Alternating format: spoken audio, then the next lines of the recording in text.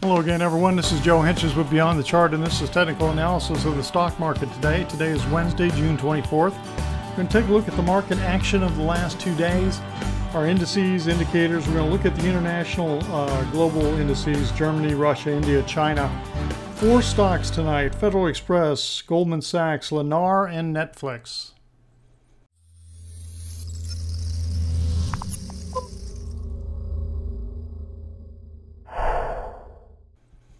All right, we're going to start off here with the Dow was down 178 points today, closed almost on its low. It continued, kept trying to rally a little bit, and then it would sell off. Tried to rally a little bit, sold off, and so here we are, selling low. Closed below the trading range of the last 3 days. So now let's see, what is this day? The 19th, so that's last Friday. So we are down for the week from the close last Friday. On the Dow, and we're back closing below the 10. If my wave count, let me get rid of the crosshairs. If my wave count is correct, a minute wave 1 down, minute wave 2 back, then we would be doing minute wave 3 down. And if that's the case, 3 is usually a fairly strong wave of the 5 waves. Usually wave 3 is the strongest. So this may really get going and get a head of steam going here. If we've got the wave count right. So we will find out here very shortly. S&P 500, same thing. Similar type scenario. Closed below the low the last 3 days. Take a look at the NASDAQ. Now the NASDAQ's a little bit different scenario. And actually I saw this earlier. I think it was yesterday or today. I can't remember which. The potential ascending triangle here, and broke out of this, last Thursday. We're pulling back now. We'll see whether this holds or whether it fails. If it holds in here and turns around, then I can easily make a projection out of it. But I'm going to wait to see what it does. Let me take a look at the. Not really getting divergence, although with this breakout we didn't get super high. We didn't get overbought, but. And the blue line, okay, this looks like it pushed a little higher on its move, but definitely not on the demand index. So the demand index did not confirm that move there. So we'll continue to monitor that. All right, so because of that, of the international indices tonight, I'm going to jump right into the German DAX. Now, I still think this is doing some kind of corrective action in here. Here's a trend line that it hasn't broken. As a matter of fact, yesterday it came right up to it. And then today we pulled back down out of it. And I think the news was, Germany was sounding not optimistic about, the Greece situation. But, depending on what day, what time of day, the news seems to be fluctuating all over the place. But the short-term trend, well, it's pulled back a little bit. The intermediate trend is still down. Long-term trend naturally is still up. If it breaks above this trend line, then we got to sit back and say, well, okay, well, maybe something else is going on. Russia, of course, we talked about this trend line that's been broken. It does look like it's rolling back over to the right here, so it could be getting ready to pull back down again. You could draw another trend line across the lows right here. And of course, if it were to break that, then that would be a strong indication that it's resuming its downward trend. Let's take a look at India, the Nifty 50. This looks like maybe the corrective wave, like maybe 4 has completed itself by the way it's breaking out of this channel in here in this downward trend line. A lot of times corrective action gets contained in something like this. So I kind of like this. Although the wave count in here is really somewhat unclear to me.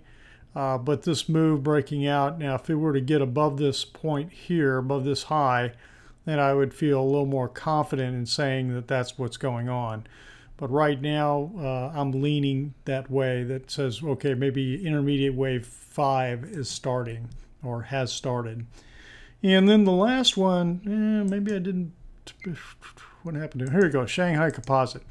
Now this one is one that I feel like I've really been in sync on. And so I really feel like, okay, the intermediate wave 3 has completed up here. And I talked about how we could pull down to this trend line. I had this drawn at least a week ago, maybe 2 weeks ago. and talked about how potentially this pullback could go to the bottom of wave 4, minor wave 4 of this previous wave. And sure enough, it's almost done that, not quite done it. And then we get this big bounce up here. So the real question is this enough of a correction? Or are we bouncing and pulling back up and then coming back down again? That's what I would lean to. I would lean to more of a clear zigzag. And so maybe we bounce back up to like 4,800 and then roll back down again and maybe come back down all the way to 4,100. So we'll see if that's how it plays out in the Shanghai. The wave structure sure has been clear. And it's not surprising that that would happen, given that a lot of emotion, a lot of mass participation in the market. So the mass psychology is being played out and being reflected in the waves, and the wave count is nice and clear. Okay, so that is China. All right, let's take a look at our indicators. Short-term trading index. Where are we? It's right there. It's right on it. Okay, so basically we're not getting any new signal in here. The 10-day is at 1.16, so we're right in the middle. And the Chicago CBOE Volatility Index, nice move today, but that's what you expect when the market's down 170 points. So you get this big move, and it closed near its high. So we'll see whether we can. Now, I would have liked to have seen it close above, say, the high of the last 2 days or so, but we'll see whether or not, if you're going to get a signal anyway, let's put it this way. If you're going to get a signal that this thing is taking off, that's what I'd like to see, and it hasn't done that yet. So we'll see what tomorrow holds.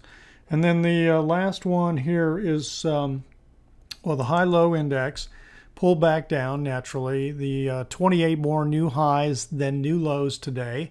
So it wasn't negative, but it's kind of pulled back down more in the neutral area.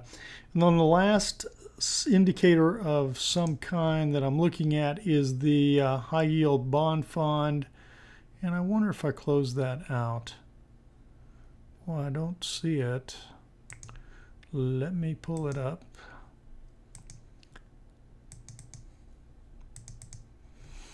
Okay, so this rolled back over with the price action today too. Let me make sure I got the light that is, yes, this is today.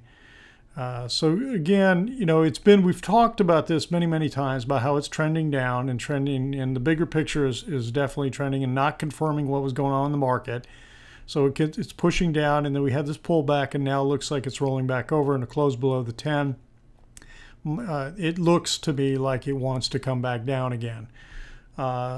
Okay, so that's it on the indicators tonight. Let's start off and take a look at our 4 stocks. I'm going to start off with Federal Express, which I have not looked at before until I pulled it up tonight.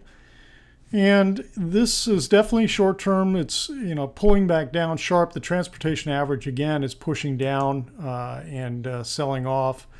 And the airline stocks have all gotten hit, and of course all of them are getting hit, rails, everything. So Federal Express is no exception. What I'm seeing here is, let me pull back a little bit.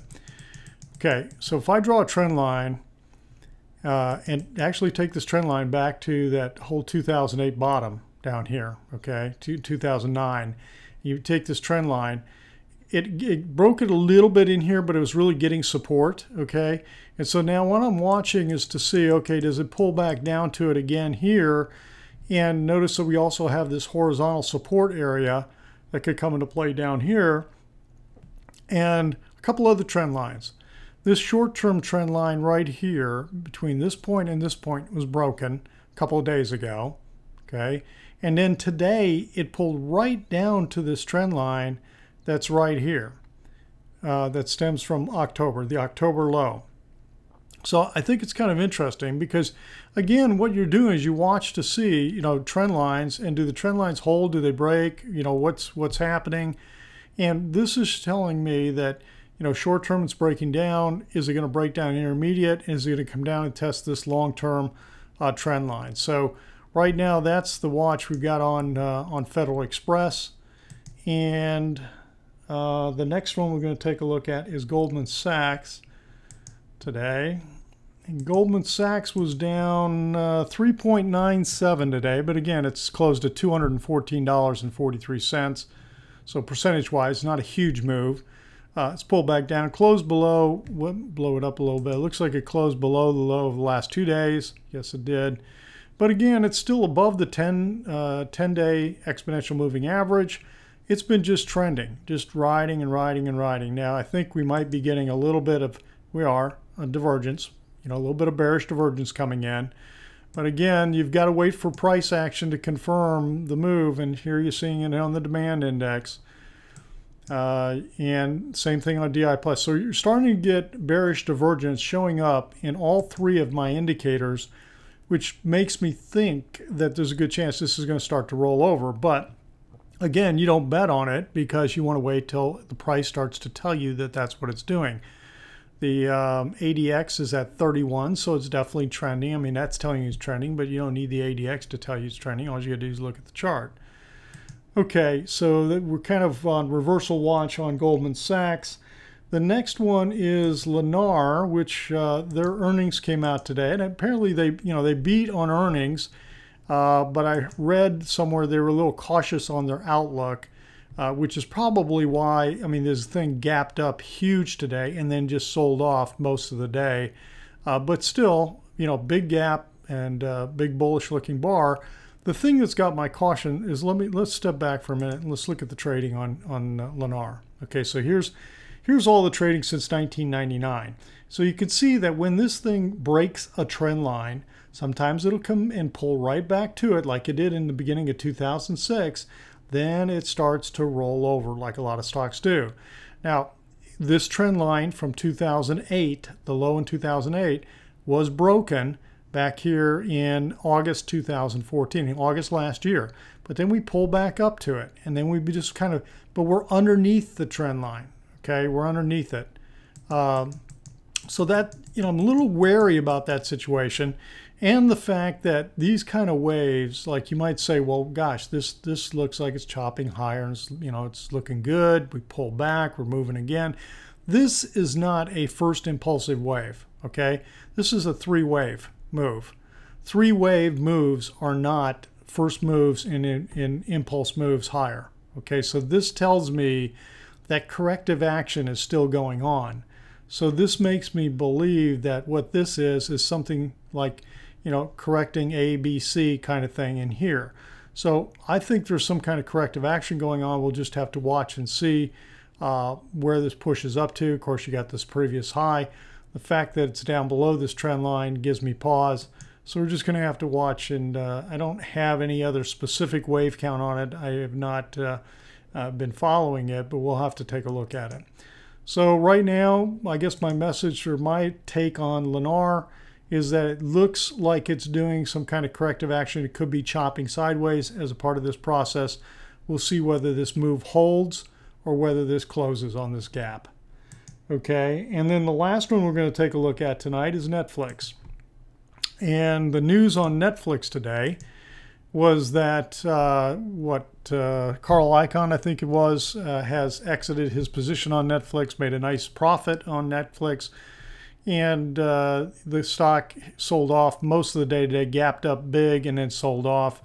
Netflix is in the process of doing a 7-to-1 stock split, so this kind of reminds me a lot of Apple. The fact that Apple did its split was up around 700 and then split 7-for-1. So this is kind of interesting. I think we're in a fifth primary move up. Let's zoom back out of here.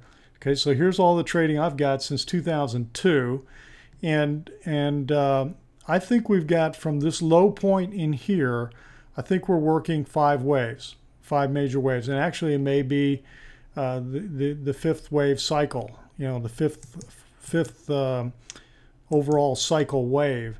And I'm counting a 1, 2 here, a strong 3 that lays out, and this is very typical of the 3 kind of vertical type action that you're getting. You get this pullback to the previous 4th wave, intermediate wave here, and then we take off again. I don't think that 5 waves are complete here. And the main reason is when I do a Fibonacci projection of 1 and 2 and project out where I think 3 is topping out, this is right where I expect 3 to top out. So either this is the top of it and we're getting ready to do a corrective, a fourth wave down, and then I expect another fifth wave, or this peaked out right here and this is a part of the correction that's already started. It's really hard to tell. This isn't very much of a fourth wave correction in terms of correcting this third wave in here. Okay, so that's the only thing that gives me a little caution, but I guess what I'm thinking, what I'm seeing is I'm looking for a fourth wave to correct back down and then get one more push up on NFLX. So we'll see how that plays out. And of course this, you know, it's outside the Keltner channel up here. Let's take a look at the indicators real quick. The demand index is showing bearish divergence. DI plus is showing bearish divergence. Well, I guess let me look at the, yeah, it is bearish divergence because these price close, even the close today and here yesterday, they're higher than this point back over here. And then the last one we'll take a look at is the RSI, and it's showing bearish divergence in here too. So my expectation is some kind of correction on NFLX and then one more push. All right, that's it for tonight. And everyone, I wanted to make sure you're all aware I do have another page, education video page I've put on my website. I've got the 5 courses that I've got available out there. We had a launch of the main course back the 1st of May to kind of a VIP list that I had, and now I'm making this available to the public. So, you know, go over and check it out. I think there's some really good stuff, and I'd love to know what you think. And that again is the educational courses on my webpage at joehenches.net. So, and let's see, I think that's it for tonight. We'll be back on Saturday with the weekend update. Everyone have a great Thursday, Friday.